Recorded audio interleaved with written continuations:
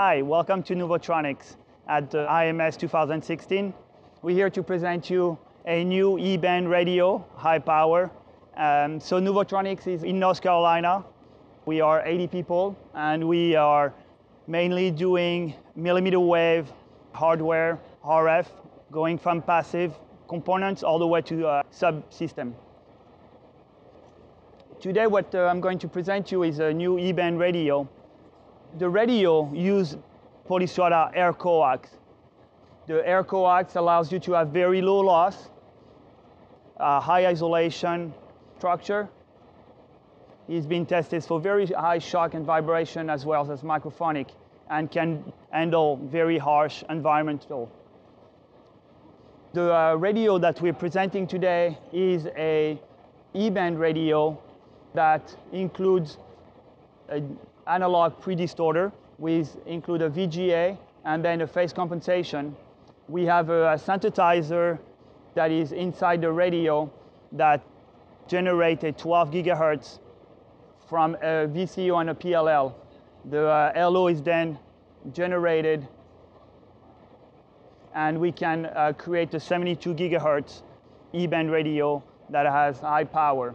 So the radio consists of 4 PA that are transmitting about 5.2 gigabit per second using a 64 QAM radio.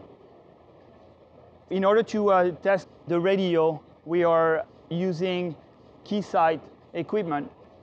So we start by generating the INQ with an arbitrary waveform generator, the M8190A. The power is then transmitted through a 64 QAM with 800 megahertz of bandwidth, and is transmitted to the antenna. The feed horn at the other side then goes to the Keysight M1971 smart mixer, and it's down converted to go to either the 9030A, the PXA signal analyzer that allows us to measure the different frequencies, the LO as well as the sidebands. And then we can go to the auxiliary, which is your high definition oscilloscope, and we can measure then the constellation of the signal. So I'll show you the radio operating.